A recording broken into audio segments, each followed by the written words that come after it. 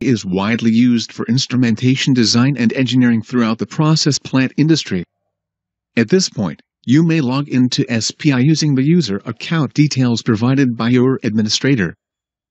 Instrumentation design activities in SPI, such as instrument tag number creation, editing and updating, wiring or loop diagram generation, and others, can only be performed at the unit level of the hierarchy. The Domain Explorer provides a hierarchical view of the information contained within the database, similar to a computer folder structure. This is the default plant breakdown structure for SPI, where each plant may contain multiple areas, and each area may contain multiple units. The instrument types are organized by process function. We're going to create an instrument profile for a flow transmitter, so we select flow from the process function drop-down list. In summary, an instrument profile is a collection of default properties and settings that may be applied when creating new instrument tags.